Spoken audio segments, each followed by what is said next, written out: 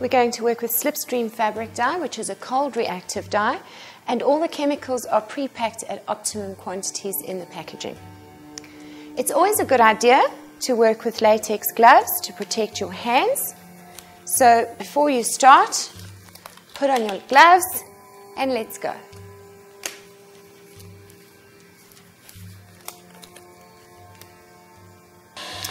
This is the fail-safe technique for working with the dye, and definitely the most reliable. I've heated some water in a pot on a gas bottle, and now I'm going to stir in the dye until all the lumps are dissolved.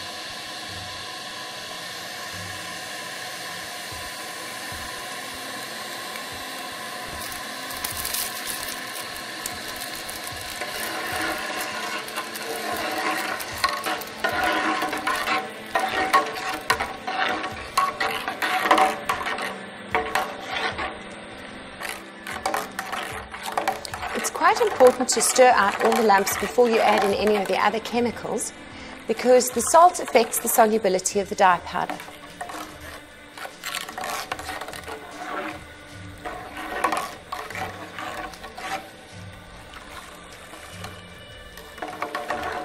Once I'm sure that all the lumps are gone, I'm going to stir in the salt.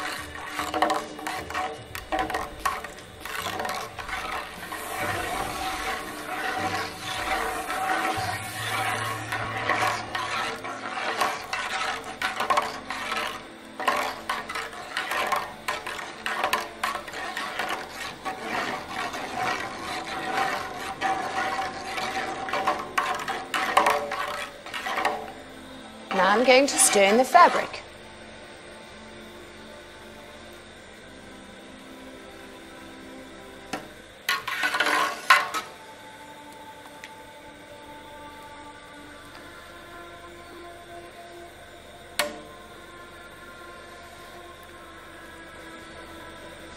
At this point, I'm going to check the temperature of the liquid before I add the soda ash.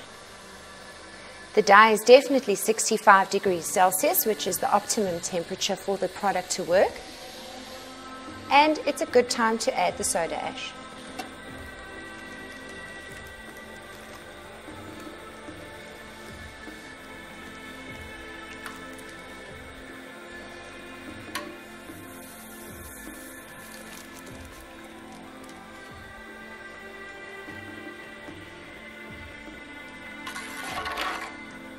Now you'll stir the fabric for another 10 minutes to batter it nicely into the fiber of the fabric.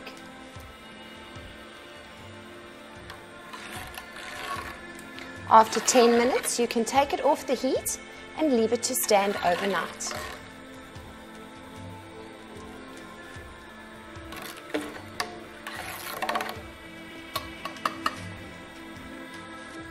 Let's see how this technique met the criteria of the chemistry. I selected the correct fabric source. The chemicals went in at optimum levels. We definitely had water in the pot and it was hot. And we gave the reaction time to work. We also worked over here where the chemicals were most effective. So this fabric should take the dye nicely.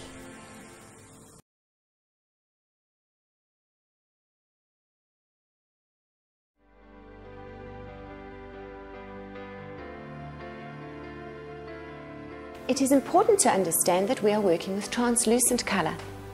What that means is that the color is see-through. If you put it against a white background, the colors will be clear and sharp.